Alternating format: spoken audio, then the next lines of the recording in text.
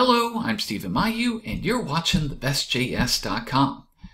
Okay, in the last video, we talked about the extends keyword as well as the super method. And we can use both of these to inherit the properties and methods from another class. So that way we can keep our code very dry so that we don't repeat ourselves. In this video, we're going to talk about getter methods. So I'm going to go ahead, open up my new file, and just copy and paste everything from the previous video.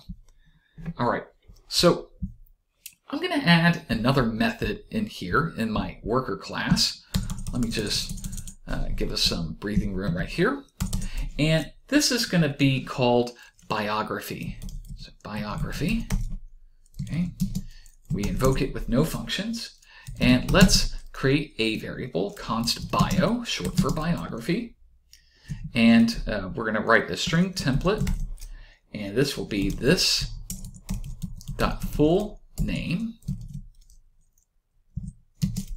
is this,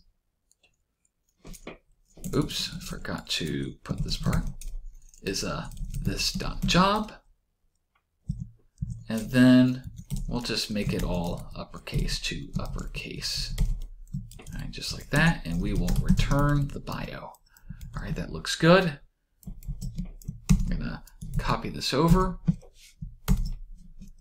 to my browser. All right, that's looking good.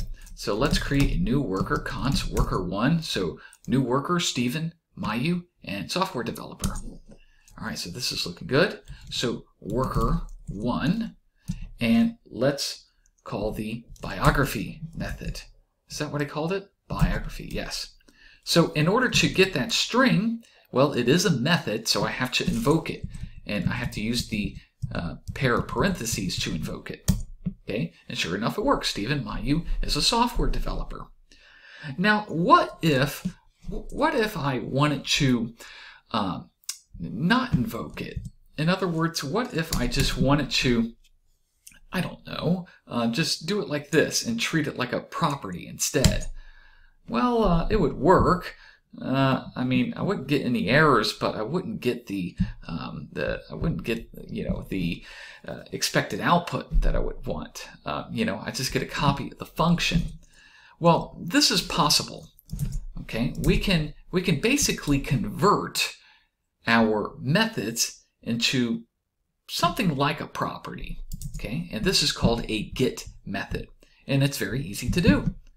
You just put the get keyword in front of it. And so now this method kind of behaves like a property now. So let's refresh the page. And let's copy and paste this new code in here. Okay, and Command K to get rid of that. Const worker.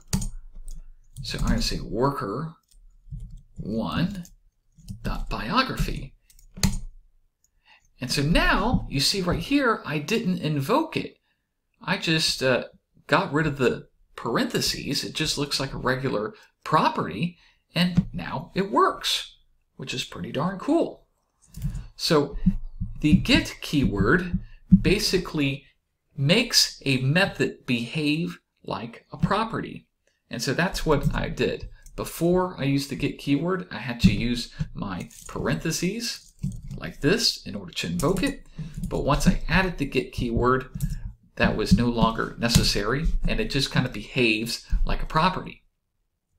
So a couple of videos ago, when we were talking about static methods, okay, I told you that a static method, that it was available right now, but static properties were not available for classes unless you used a Babel plugin, because static properties have not been officially adopted into ES6. It's one of those stage 0 or stage 1 features that are still undergoing consideration. Well, you can do the same thing for a static method as well. You can combine static and the get keyword together. So you might remember we have worker and species. Okay, there we go. And this will also work for person. Okay, because we extend it from person and it borrows all of the same static methods, instance methods, and properties. But now I can use a get method, like right here. Okay, I'm going to save that. Okay, we'll refresh, we'll paste it. So now we just made this into a static get method. Okay. So now let's say person.species Homo sapiens. And we can even do the same thing right here. Species Homo sapiens. And before, you recall, that was a method, so we had to invoke it. But this is one way to kind of get around that. Okay, now it's still technically a method. It's still a function, but we don't have to invoke it with a pair of parentheses, and it kind of looks and behaves as a property, which is a nice little feature. Alrighty, so I'm going to get rid of the get keyword right here. I'm going to keep the get keyword down over here.